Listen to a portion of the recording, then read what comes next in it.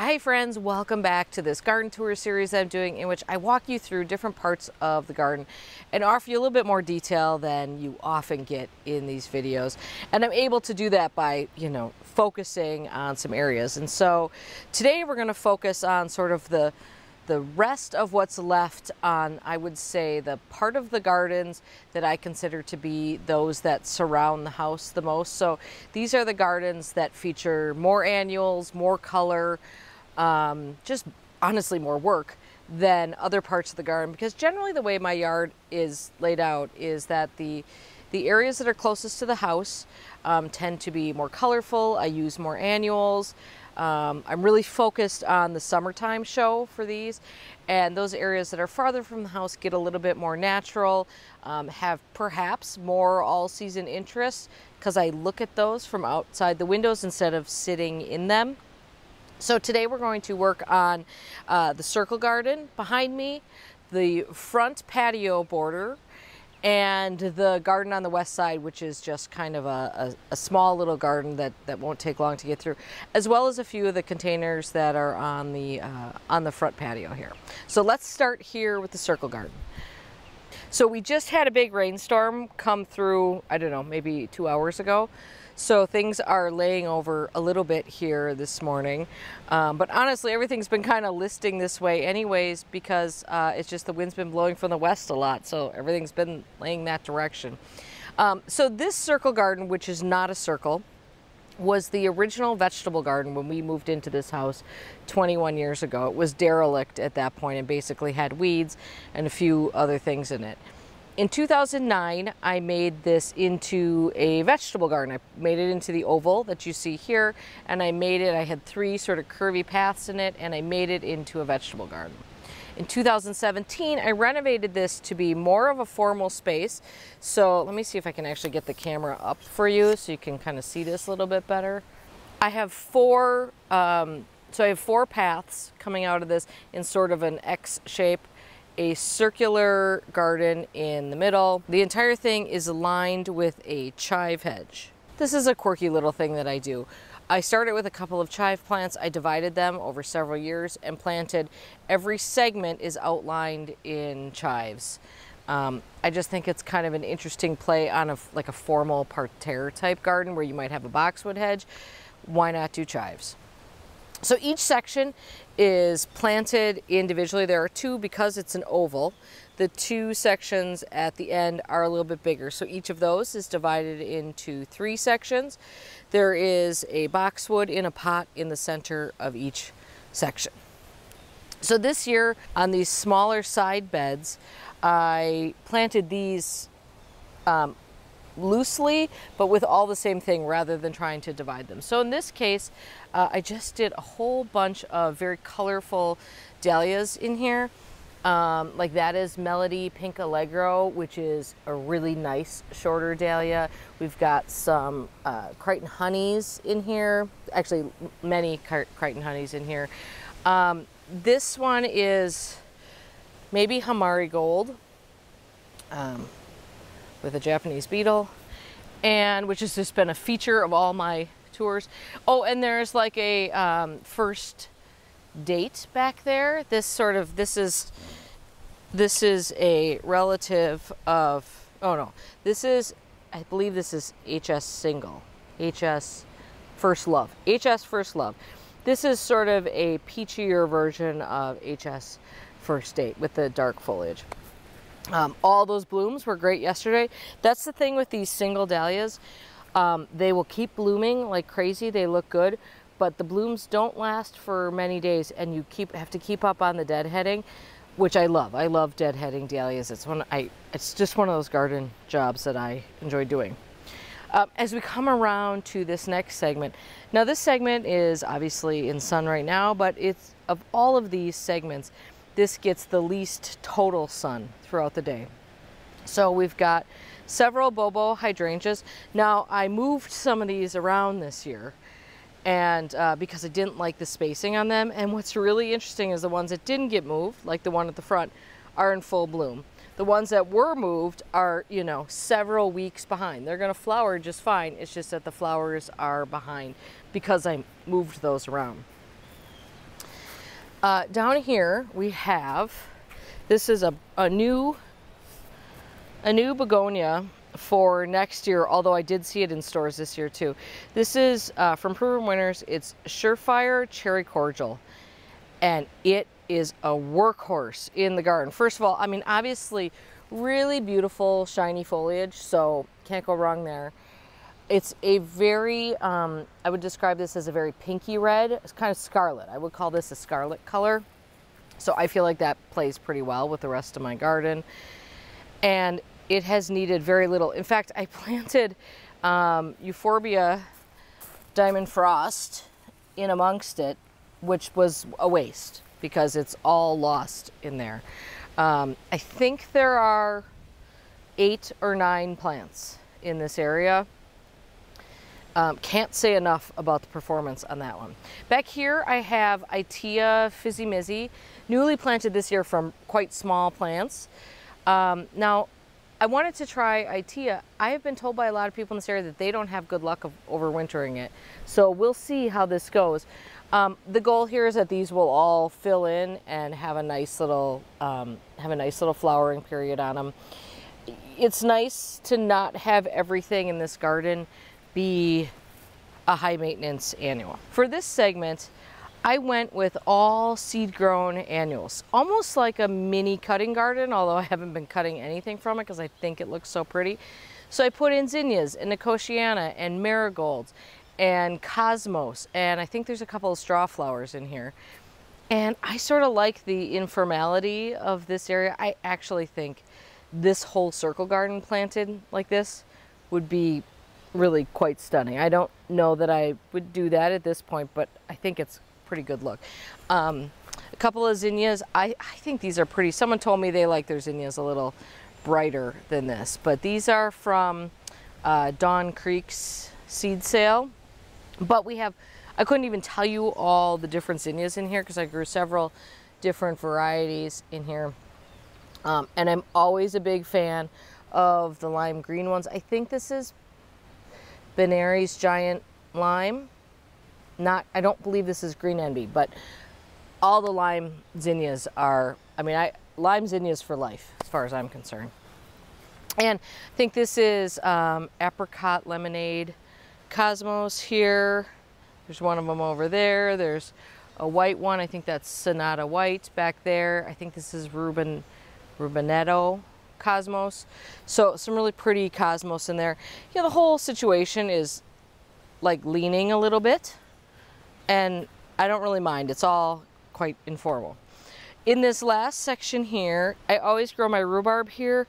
I think rhubarb is a beautiful plant. It does get a little tattered looking and rough looking later in the season, but that's okay with me. I think it provides enough interest throughout the rest of the summer, and I like rhubarb. So this area has really flopped badly, which is too bad because this is a really good combination. This is Unplugged So Blue Salvia, which is my preferred Proven Winners salvia because it doesn't get as wild and crazy as that Rockin' series, which I feel is way too big for most applications. And then I've put in some, which is all kind of flopped because of the rain here, Mercardonia Gold Dust through there. So we've got the yellow and the blue. And if these were standing up, I think you would like this much more, but they are definitely listing. And then in this last segment here, this is the area where I took out the roses last year and I planted Midnight Sun Weigela. I had 3 of them in here that were not like the others. I moved those and bought new ones. Those were Midnight Sun. They turned out to be Midnight Sun. So I could have kept them, but that's fine. They're in another part of the garden. So that's what Midnight Sun looks like. The goal here is for this area to only be Midnight Sun in the future. I planted the Gara this year just to fill in the holes because these were brand new shrubs that were quite small. I happen to think the color on these is really gorgeous. I think this will be very pretty, particularly when it's just these planted in this area. And then the center of the circle garden is primarily 3 different kinds of clematis, most of which have gone through their bloom cycle. I believe this is Star River. It is a really pretty one, and this is a rebloom on that. You know, I really like the seed heads on clematis. I think they're quite pretty. So while you can sometimes encourage more rebloom by cutting off the seed heads, I'm reluctant to do that because I think this is equally pretty. And in the bottom here, I've just got some lobularia planted, which is just, it's actually a little bit out of flower right now. They cycle in and out of flower, but should come back with a vengeance, I think, here soon. Before we go around the corner, I just want to talk to you about this west bed. This west bed is probably, at least in terms of shape and size, the closest to what was here when we moved into this house. I've changed most everything in it, but I've never really changed the shape of it or the size of it. It's a tough bed because it's west facing, but we have so many trees on the property that it doesn't get as much sun as you would think. And so it's one of those things where it does get a few shots of really intense sun. It's a little tricky to grow in. And last year or the year before, I went through and really simplified the planting, and I'm gonna redo things again, but I'll just show you sort of the main features. So first of all, this is, you know, the classic wine and roses weigela. I planted this eons ago. It blocks the meter, the utility meter is behind that. So it does a great job of that. It blooms well here, looks great. Over here I've got 2 peonies. These are old-fashioned peonies. These are the only plants, other than trees, that exist on this property that were here when we got here. Peonies, of course, live a very long time. I just let them, they're just a light pink, fluffy variety. I don't think they're anything special, but I feel a bit of a sense of duty to leave them here. Like something should be left in this garden, you know, that was here when I got here. So a few years ago, I came through here and replanted everything in the ground other than those peonies and the weigela and then the other shrubs that we're going to talk about with Calamintha Montrose White, which is in flower now, and that's all these frilly little guys along here. Sanguisorba right here, which is not yet flowering, and this Big Beauty Allium. Big Beauty Allium is very pretty, has really beautiful blue strappy foliage, but the flowers are a big disappointment to me. I didn't realize when I planted that Big Beauty that the flowers are going to be quite so pale. So I'm going to go through here and I'll probably leave the Big Beauty or replant it somewhere else because it's still a beautiful plant.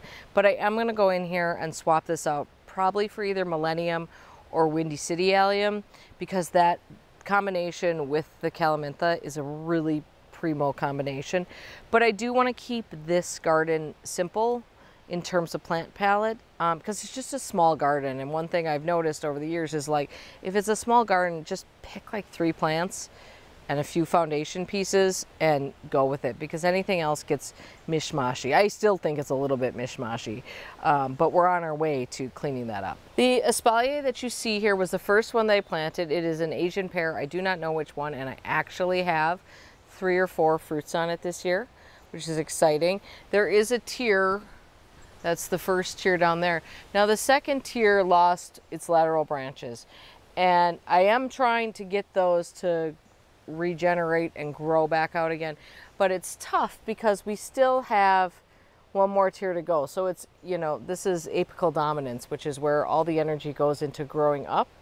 So you can see I've topped, let me try to get you closer to this. So you can see that I've topped that top branch there, and that will be what I believe will be the final tier here. So we'll let this go one more, and then after that I'm just going to top it because at some point it's going to get wild and crazy, and you know, ladders will be involved for everything. So it's a very beautiful plant, and I like it even though this one tier is, you know, a little ridiculous looking. That's what happens sometimes, right?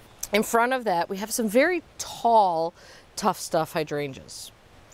4 feet probably, certainly all of 3.5, but I think that top stem is 4 feet.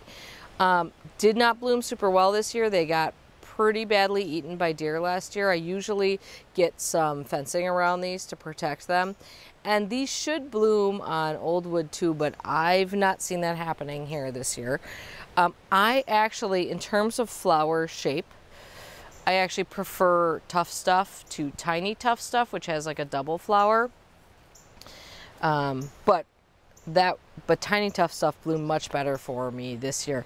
You can see all these leaflets coming in here. It's really quite interesting to look at this plant. Now, because this plant is getting tall, I am going to prune it here shortly. This will be my prune so that there's still time for it to develop flower buds for winter. We're getting right to the time where if you're going to do that, serratas are very similar to macrophylla type hydrangeas in terms of blooming on old wood and new wood. So I'm going to prune this to bring the size down a little bit because it's a little taller than I would like, and honestly than it should be. And then hopefully we'll get a good bloom next year. There is still a ligularia stuck in here. I should take this out. It has no business being here. And I have ligularia all in other places where it would certainly work.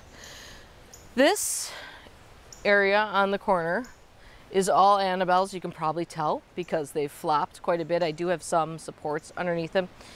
So there's so much talk about flopping Annabelles. In fact, I was talking to another gardener about it last night, and we just said, everyone knows that Annabelles flop, and I don't think that makes it a bad plant. It doesn't really bother me. I still think it's beautiful, even though it would be prettier if it was standing up straight.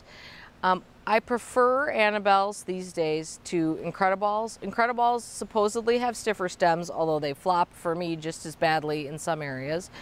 But Annabelles have big flowers, but Incrediballs have ridiculous flowers to the point where I feel like it's actually distracting. They're so big. So I like the flower size of Annabelles. I like how green they stay. I think they're really pretty all year. This is one of the first plants that I planted in this garden. And this was one Annabelle hydrangea, and of course hydrangeas will root them, lay their branches down and then root themselves. So this has kind of turned into a colony behind me here. The pink hydrangea that you see here, here's one of the blooms. Some of the blooms have turned kind of an unpleasant color there, and there's one good pink one back there. This is either Invincible Spirit or Invincible Spirit 2. I have both. The other one is actually out of color, so I don't know which one is which, to be honest. Honestly, I never noticed a whole lot of difference. Invincible Spirit 2 was supposed to be an improved version of Invincible Spirit, and honestly, I don't notice much difference.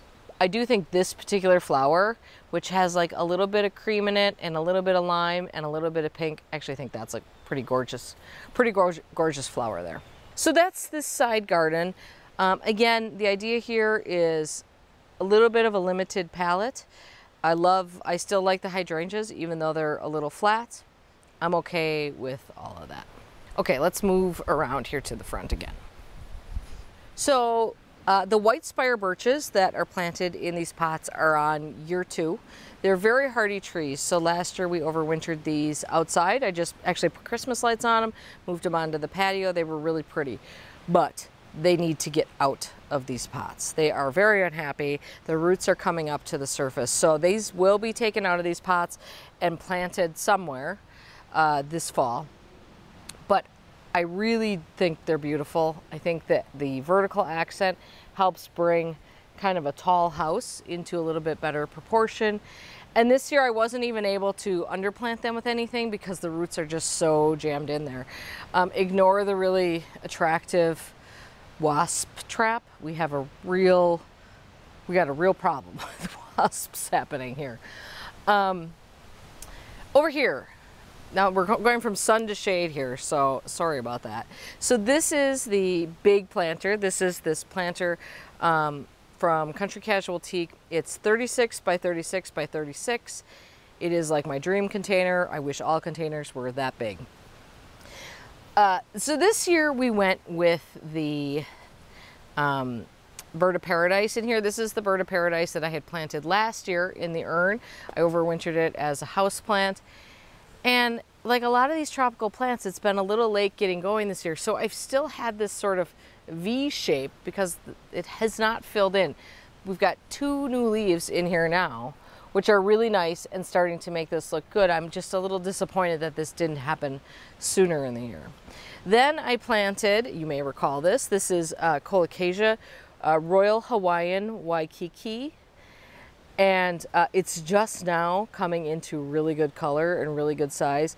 And I like this in this, certainly you could plant that as a centerpiece, and I did in a couple other containers, but I like it as sort of a large foliage accent to bring the height down a little bit. I always feel the need to do something very tall in this container, again, because the stairs are so tall on the house. I just feel like we need to get some height to make things make sense. And then I filled this in with a variety of things, including this is Queen Tut Papyrus. That's new this year. This is, I better put the name on the screen because I don't want to get it wrong, but this is a new Super Bina for next year. It is huge and almost a little aggressive.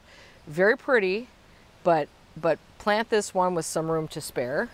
We've got Angelonia back here. This is, well, I told you it just rained, so everything is not looking great. But this is the new Super Tunia, the mini. I like the mini vistas. They're quite nice. And then around here, we've got some really pretty sweet potato vine, which I think references the purple that we see elsewhere in here. And then, of course, I put some Secretia Purple Heart in here as well. I don't like this container as much as I liked it last year, but as it keeps growing, it is getting better and better. I just think that colocasia is like a big winner for sure. I think probably, you know, I put this Super Bina in here because it was sent to me as a trial plant and I wanted to kind of really give it a go. This container would be far more effective if I had gone with a brighter colored Super Bina in here. This is what's left of, I believe this is Betty Corning. Clematis comes up from behind here. Such a pretty little one here. Always like that. Things, I've got my mint in a pot. Always a mint in a pot. This is, again, it's all sort of floppy, but this is Super Bells Double Vintage Coral. It is, I have not cut this back, obviously. It has been blooming so well, I didn't want to sacrifice any of the blooms. So it's doing very good at the ends. It's a little sparse on top, but highly recommend this one. It's really good. So now we're going to work our way across the front here. And that starts with the columnar apples. One of the two columnar apples that I planted has a beautiful apple on it, and I'm very excited to try it. That one is Scarlet Sentinel, so I'm very excited to try that. I just put a few little ground covers in there to spruce up those pots. So the Dahlia show, it is late this year and struggling, and I think I have tarnish bugs because I'm getting a lot of malformed flowers, and tarnish bugs are kind of hard to manage. I'm hoping things shake out a little bit here, but normally by this time of the year, all of these would be like in absolute full bloom, and we've not seen that happen yet. There's some intermittent, including Clearview Peach Fuzz, which is well named and a very fun little dahlia. That's Cafe au Lait right there. This is Thomas Edison, which should be much bigger than what you see there. So I wouldn't say we're having a great dahlia year, but we are having a pretty good year for the front border. Let me start over here because it's probably easier to see from this angle of the sun. So again, this is one of those things where we work with repetition, and I did walk you through this when I planted it, but I will just show you quickly. So this is the new Surefire White Begonia. There are 3 planted in each of these clumps. 2 would have been fine. I actually find myself going in here and pruning out stems quite a bit to make sure it doesn't take over everything else. Feather Falls Carex, which is a perennial actually.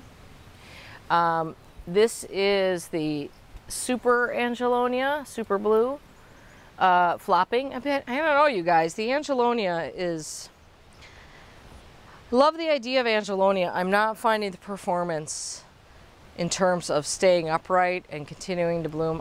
I'm not fully satisfied with that. We've got, of course, more of this Secretia in the front here. We've got dotted throughout here more of this Queen Tut Papyrus grass. New for next year or new for this year, I'm not sure, from Proven Winners.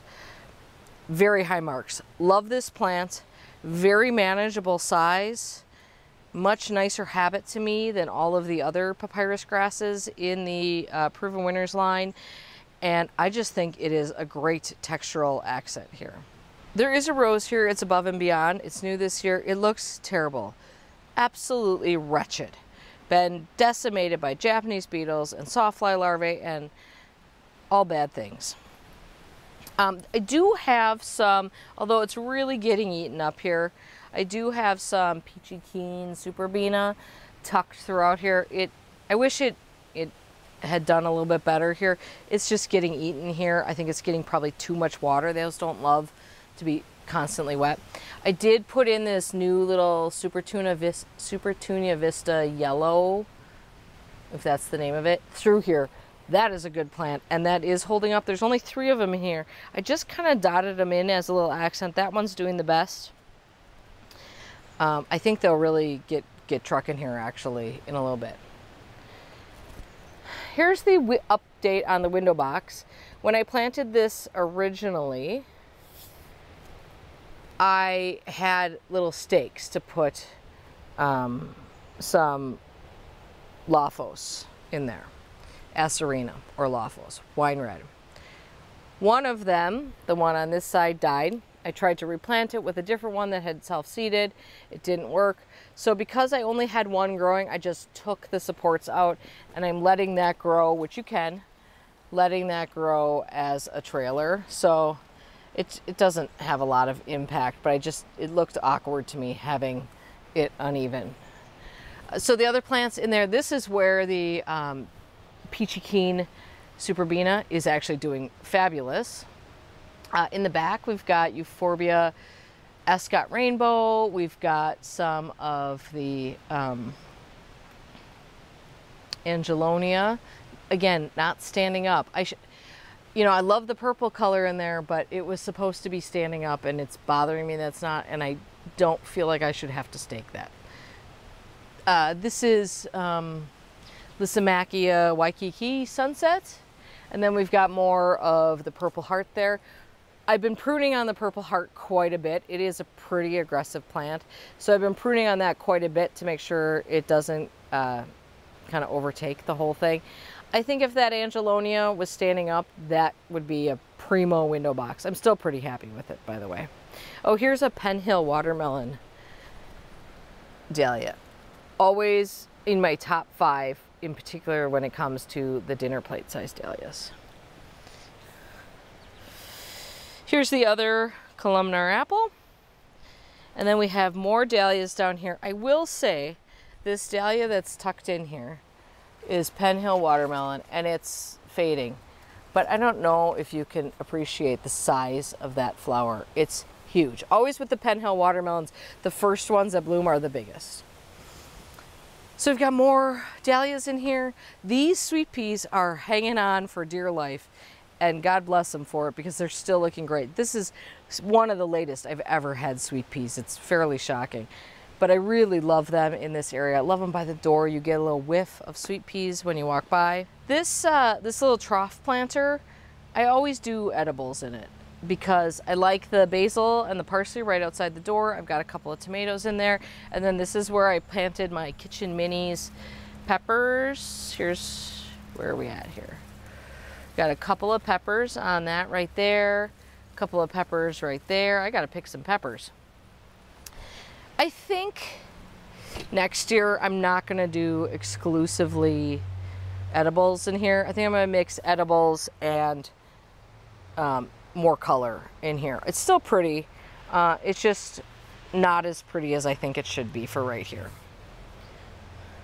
And then we'll just quickly go up on the deck so I can show you those containers. So I'm really happy with these containers. I know they look a little lopsided because we've got the Lime-Time Coleus really creating the height. I'm totally fine with that, especially since, you know, we walk on this side. So Lime-Time Coleus, I'll have to get you the name of that. This is a new sample name on the screen, you guys. I'm sorry. It's called Ballerina. It hasn't grown much. It's really pretty. It hasn't grown much. I love the little gold dust, so here it is again.